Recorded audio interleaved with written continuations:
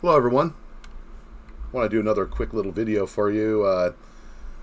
One that goes along the lines of things you might want to be aware of when you are building items or dealing with other items. We're going to talk about linking and unlinking items together. First of all, I've got this little square pylon thing I made. What I want to outline to you here is click on it. Click on Edit. Now, I'm going to make duplicate copies of this, and how you do that is click on any one of these directional arrows, hold down Shift, and then left click and drag. See? Repeat the same process. Okay. Now we got 4 items. They're all individual items. Now, to link these together, click on one of them, right click, click on Edit.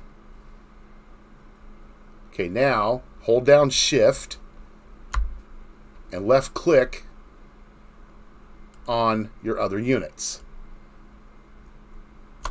Okay, now from there, hold down the Control key and press L. There. All units are linked together. See, now watch. This way you can see it. See? All move together. And linking items together too, depending on what they are, will also lower your prims. Just something for you to be aware of there. It will, but not in all cases. Anyways, if you want to unlink these 4 items, click on one of them, click Edit, and then come over here to the Unlink button. Click Unlink.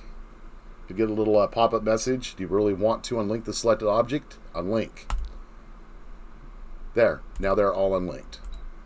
See? And that's all there is to it when you're doing that. So, little tip. Hope it helps. I know many of you already know how to do this, but there's quite a few people that don't know how to do it. So,